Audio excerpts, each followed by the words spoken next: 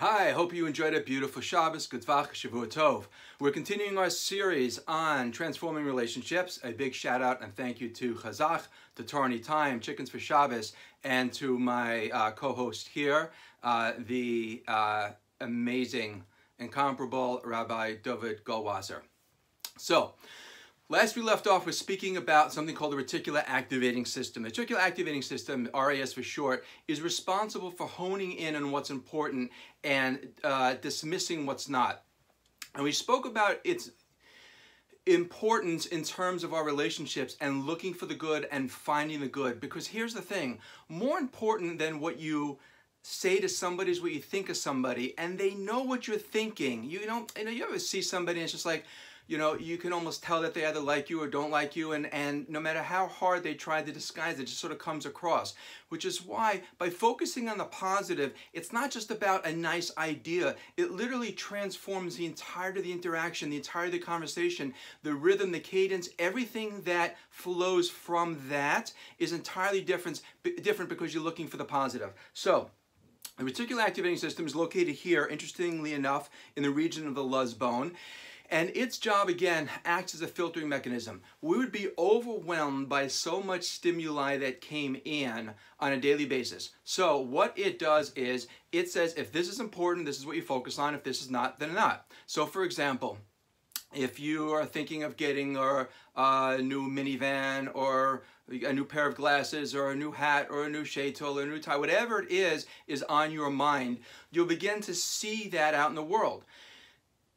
It's not, of course, that Hashem created more of these products to come into your space, but rather what is in your purview, in your Dalet Amos, you're now paying attention to that you previously dismissed. Now, it works the same way with our relationships. If you're looking for the good, right, you're going to see something that you might have missed easily if you were looking for the negative.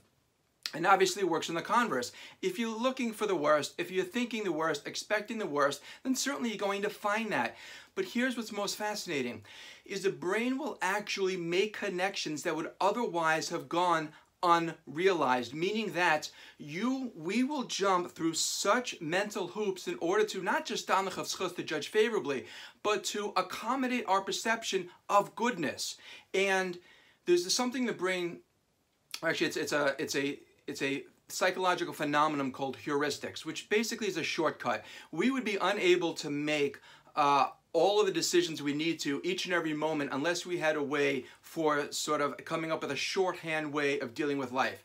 So for example, this comes up a lot, by the way, for people in business, in retail, and it's used a lot in influence and persuasion in not necessarily the most ehrlich, the most upstanding ways. I'll give you a couple of examples so that you could watch out for them, not that you should use them on other people. But one of the heuristics is something called scarcity, which means that we generally believe that that which is rare and diminishing is worth more, because generally speaking, that which is rare and diminishing is worth more, right? Gold is worth more than silver, silver more than bronze, bronze more than tin, and so on. So if it has something has an inherent or innate value and there's less of it, or it's harder to get to, then we generally assign more value to it, which is why ads will always say last chance, small opportunity to act, limited supply, and so on. You think, for example, that companies that spend millions of dollars in advertising their coupons and their products would go ahead and they would say, at the bottom, don't worry about it. When you get around to using it, when you get off the couch, when Corona's done, go out and enjoy it. It doesn't say it. It says act now, 30 days, and so on, because they understand human nature. And that is that if there's no impetus to act, we're not going to. And unless that window begins to close, sometimes on websites you'll see sort of these counters down, it's not going to motivate us.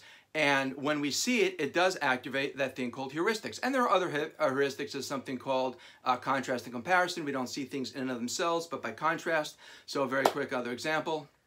I know I speak very, very quickly, by the way. I can't tell you, I don't know a single talk I've given live where the organizer didn't come over to me in advance and say, by the way, if you can just do me one favor. I go, I know, slow it down. It's once again, this is not a mila. I happen to teach public speaking. This is something that I still have a problem with.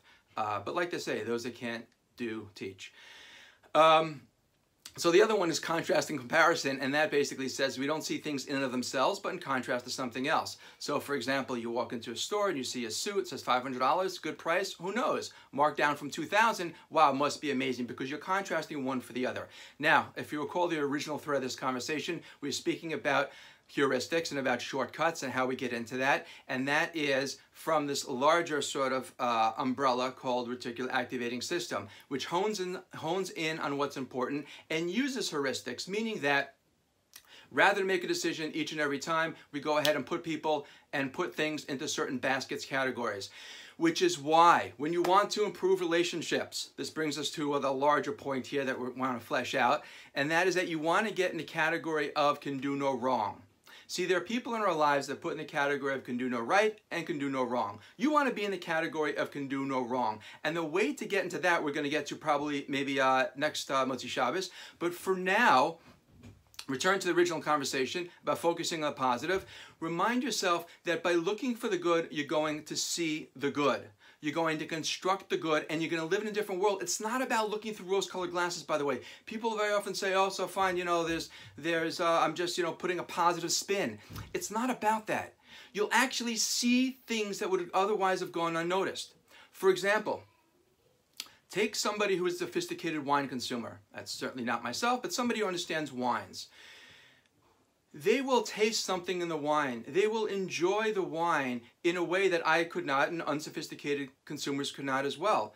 Coffee, the same thing. You have people who are coffee aficionados. They understand the different tastes and the flavors and whether it's bold or this. And I do have, you know, some preferences, but certainly not to the depth of somebody who really understands it. And that's because their knowledge increases their awareness of it. So our ability to look for the good, to see the good, to appreciate the good is what will allow for us to have a transformative relationship with people. So the next time you enter into conversation with somebody, again, have in mind, something we touched on last Motzi Shabbos, just have in mind that you're going to be looking for the good. Take a few minutes to frame your thinking. Focus on the positive, the virtues, the milas of this person. It's so easy to focus on the negative. And there's something called negativity bias where we're more inclined to focus, actually 7 times more likely to focus on the negative than we are on the positive. And it does take wiring to rise above our nature, but that's our jobs. Our job is not to give in to our nature, it's to rise above our nature. And the ego, the Yetzer Hara, loves to put people into categories. It loves to judge and to narrate. By the way, just the reason it does that is because we can feel more secure if we're able to label, to categorize, to blame, to justify, to sort of explain away everything that goes on in our world, which is why there's one of the defense mechanisms, the way the ego has to protect itself, is like this. You know, you hear about somebody dies in an auto accident and you find out that they weren't wearing their seatbelt. Right? That gives you a warped sense of solace because now you can explain, you can understand why it happened. Right? The ego loves, it needs to be able to take this infinite world and sort of compartmentalize it into things that we can easily understand. And we can't. It's many things are beyond our understanding, which is where B'tachon comes in. Different conversation. But back to our original conversation about appreciation and about looking for the good and expecting to see the good. Let me share with you, we'll end with this, a short story. Right now we have these sort of, you know, makeshift minyamin where they're outdoors, and somebody was, this couple of days ago, you know, the balabus is, you know, the gabbai, the outdoor shul, lovely guy, terrific guy. You know, we wrap things up, and I said, you know, maybe give a shout out to the young boy, the bacher, maybe 13, 14, who laned.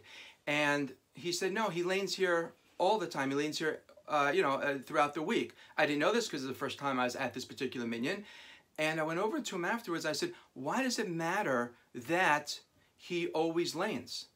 The fact that he always does something, why does that diminish our need to go ahead and to acknowledge it? Sometimes we think if somebody does something magnificent, and yeah, sure, the first time he laned, everyone probably said, yeah, Yashakar, great job. Second time, third time, it dissipates. Shouldn't it be the other way around? Shouldn't it be the more somebody extends themselves, the more they do something, the more we want to show our appreciation and acknowledge it? Yet, we get used to it. And if you think about all the good, all the beautiful things that people around us do for us on a daily basis, it becomes rote, it becomes normal, and it sort of falls into that category of expectancy and entitlement. But you can transform your relationships by reminding yourself that nobody has to gotta. My father, Olav Shalom, used to say that. Nobody has to gotta. Nobody has to do something. It doesn't have to be this way. The fact that they do it is beautiful, and acknowledge it. And it makes you want to do it more. When somebody says to you, Yashakar, great job, amazing, that was beautiful, genuinely so, it makes you want to give more, it makes you want to do more.